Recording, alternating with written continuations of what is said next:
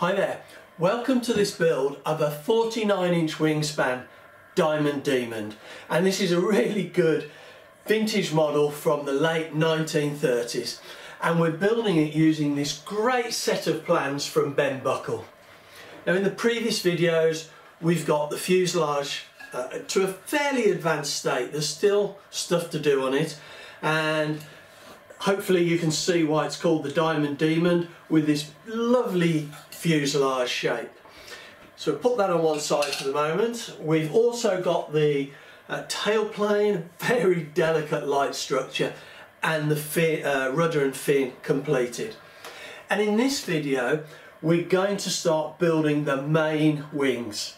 Now I think in the last video I said I was going to fit the tailplane and the fin, but I think before I do that I want to get the wings constructed so I can actually put those onto the fuselage and see how they fit, and then when I'm putting on the tailplane and fin I want to make sure that I get the tailplane parallel to the wings, so we don't want to get anything crooked or anything. So I'm going to get the wings built in this video.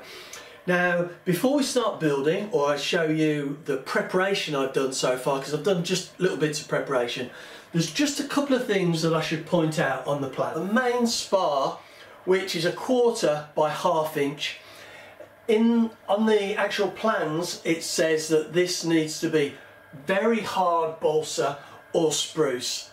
Now I haven't got any very hard balsa that's straight enough for me to feel confident making this wing spar out of it. So I'm going to be using some spruce, and it will add a little bit more weight. It's not a great deal when you weigh it out, but it will give a lot more strength. So hopefully we'll be okay with that.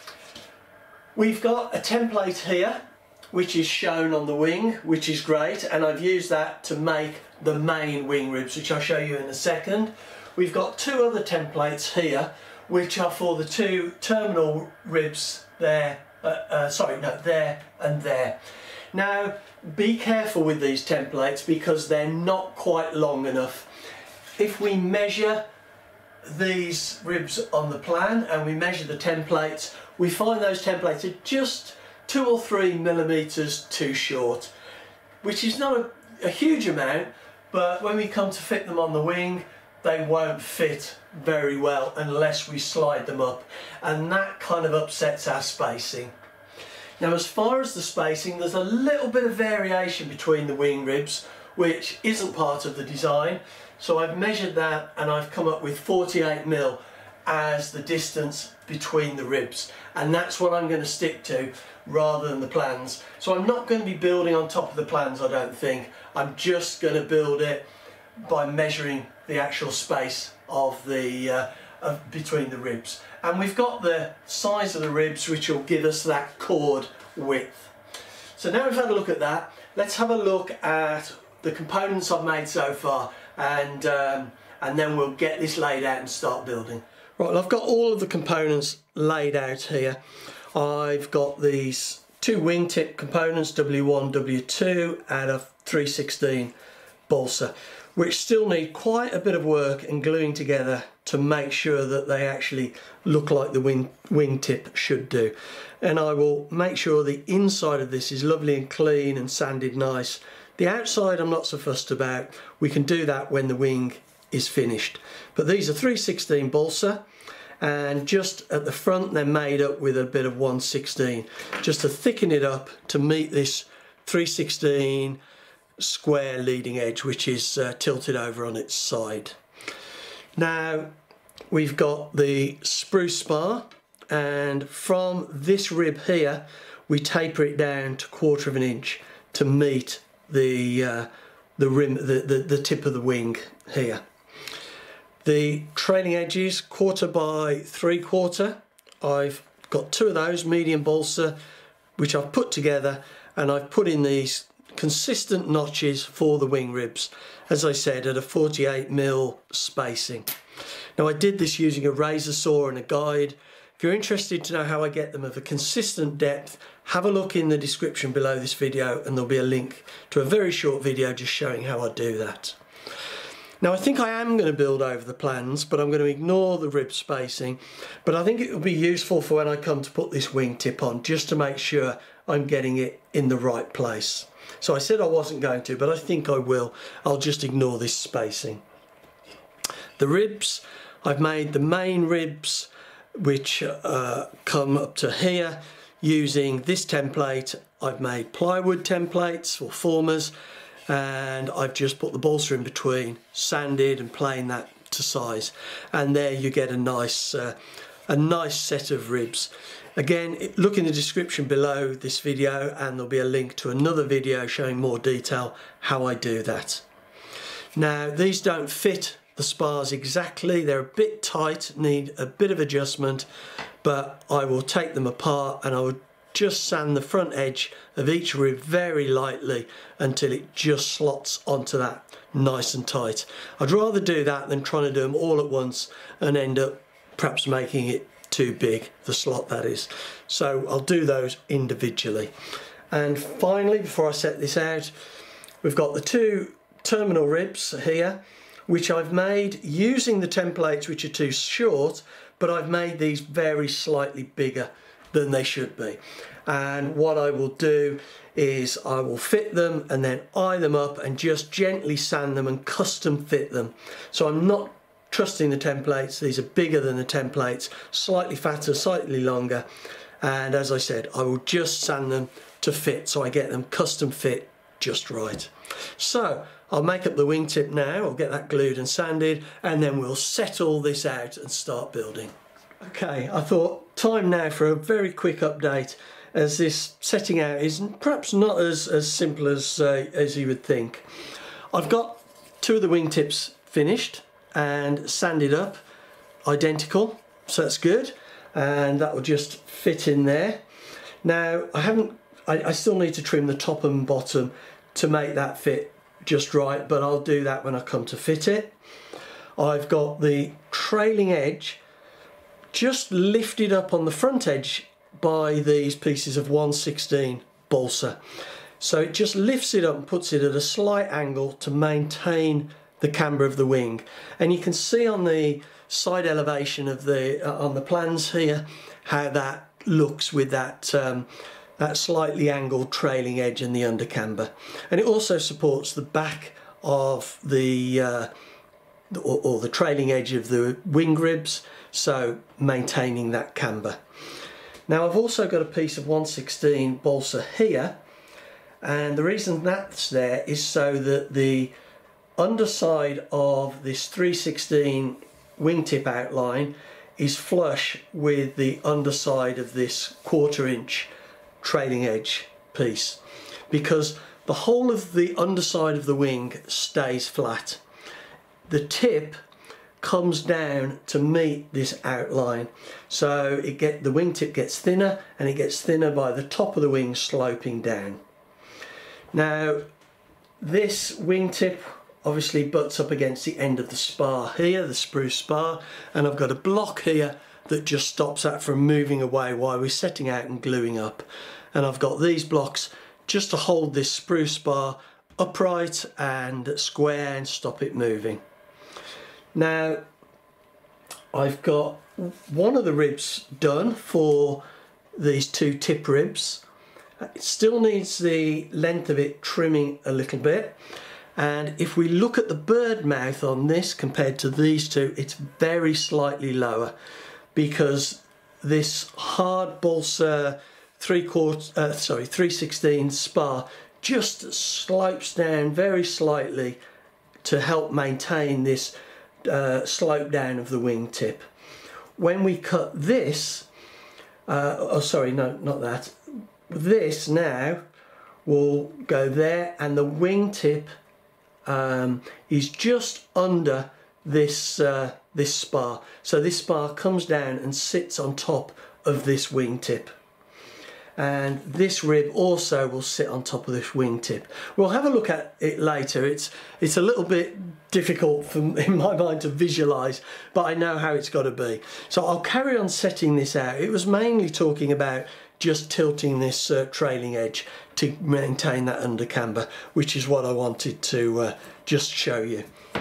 So I'll get on and carry on laying this out now. Well, I've now got this right hand wing all pinned down and ready to be glued. I've got these two terminal ribs in and they look pretty good actually. I'm quite pleased with it. When we get it off the building board, we'll have another look and see if they need a little bit of sanding just to fit in nicely. But they look quite good, so that's really nice to have that tip done, because I think the plans perhaps could be a little clearer, but they are old plans, and it's good for the brain to try and work it out. I'll show you that wingtip detail once we get this all glued and we lift it off. There is some sanding and some profiling to be done there. Now I've got all of this pinned on some plastic on top of the building board, just so we don't stick to the building board, and the plastic is on the top of those little bits of 1/16 balsa that I put along to maintain that under canvas shape. What I'm going to do now is I'm going to use thin CA. People often ask me why I use thin CA rather than something like PVA. It is quicker, which is nice because it means you can get on, but the reason I really like it is because I can check a rib, I can make sure it's exactly where I want it, and I can glue it, and then I can go to the next one, make sure it's exactly where I want it, square everything, and glue it. And as I work my way along, I'm happy that these first ribs aren't moving, whereas sometimes when I used to use PVA for setting out wings like this, I've had the odd rib move and I've had to go back, and so I just think it's quite nice to have that instant gluing as you go. I just find I get better wings doing that. And I would say that when we set out the wing, it's good not to have the joints too tight. They don't want to be sloppy, but they want to be relaxed so that the wing will sit where you put it without any tension. If you've got tension in some of the joints, when you unpin it, you could end up with a little bit of a twist in the wing. So anyway, I'm going to go through now and I'm going to glue each rib individually after I've checked it's in the right place and it's square.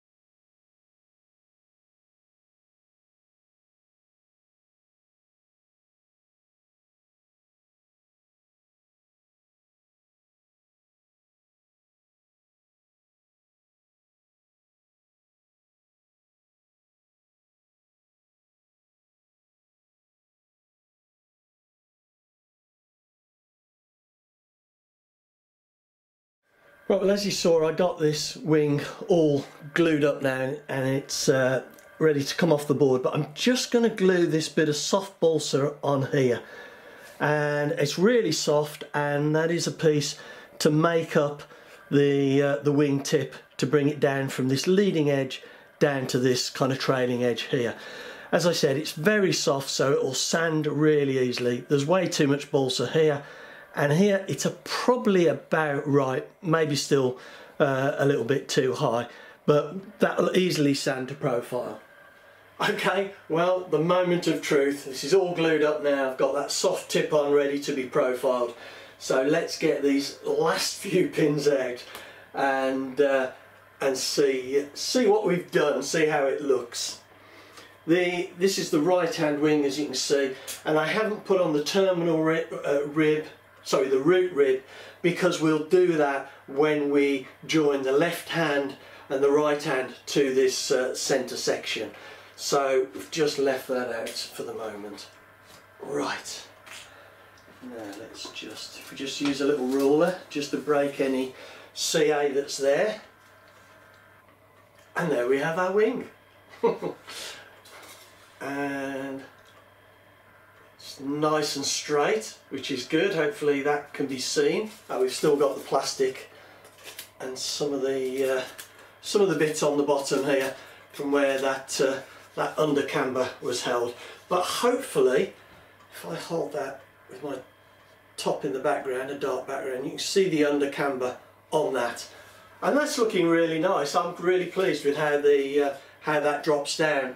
We'll need to put a ruler on it and just check, see whether we need a little bit of sanding, maybe just that centre middle rib out of those three.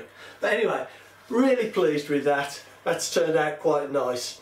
So what I'm going to do now is I'm going to set all this up again, and I'm going to make the left hand wing, and then we'll have a look and see what we've got. Well, I'm just about to set up the left hand wing, and I thought I'd just show you what I do to aid me in building that. On the plans we've got the right hand wing, and in actual fact there was an additional left hand wing that came with this. It was an afterthought to the plans supplied by Ben Buckle, but the size wasn't the same as this. It was just slightly different, so I'm not going to use it. And what I've done is I've taken this right hand wing panel and I've turned it over, and I can just see the outline coming through from the right hand wing. And to be honest, there's only a few pertinent points that I need. I want the location of the main spar, I want the location of the wingtip, and I want to know the location of these two terminal ribs. The other ribs I've already set the spacing with these notches that I've put in, and the chord, we don't need to know where the leading edge is because the chord is going to be set by the ribs that we've already made. So there's very few reference points we need, but having this bit of detail is quite useful. Hopefully you can just see the lines coming through, and all I do is I just put a mark and a little mark there, a little mark there, and then I just join up the lines with a ruler. I mean, if you do it on a window or a light table, if you can't see through properly, that is an aid, but with this plan I can see through easy enough. Just a tip there of how I get my left hand panel. Well, I've now got both wings done and off the building board, and they're looking great. I'm really pleased. They're lovely and straight, and we've got that really nice under camber. There's still quite a lot of profiling to do. I haven't touched the trailing edge or the leading edge. I have done the wingtip on this one, but not on the other. And the reason I've not done the other one is because I thought I would show you what it looks like when it's finished and what it will become when you sand it, because it looks a little bit daunting like this. Take a look. Well, I'm not sure if I've done it the way it was intended, but I've built up that tip and it looks kind of a bit chunky, bit of a mess at the moment, and you kind of think, how the heck are we going to get a decent wingtip out of that? Well, this is what I've got. This one was exactly the same, and I've taken that down. It's still got a lot to go, or not a lot to go, but a little bit to go to produce a nice wingtip. But you can see, if I get that right, you can see it slopes down to the tip there. We've got this nicely profiled on the front. It's a bit weird the way just bending this leading edge down, but it fits in okay, and I'm quite pleased with how it looks. Nice and flat on the bottom, and this gradual decrease on the top. So if you think it looks weird, if you're going to build it, don't give up. just trust that it'll come out right, and like I say, that seems to have sounded quite nice. Well, as I said, there's still quite a lot to come off these wings, particularly the trailing edge, but also putting a bull nose on the front as well. Now, I'm not going to do that until I've joined the wings together. To be honest, it would probably be easier now, but I quite like the sharp front on this, the sharp edge corner on the back of this trailing edge. for measuring when I come to set the dihedral and set the wings up. I know that these wings are identical, and once I start profiling them, I'm going to perhaps make subtle changes that are different. So I'd like to join them, like I say, untouched. Now, I'm not going to join them now. I'm going to make that the next video. I'm going to draw this video to a close, but in the next video we're going to be making that central section and joining the wings in a single kind of process. I don't think I'm going to be making the central section and then joining. I think it'll be a joint process, if you like.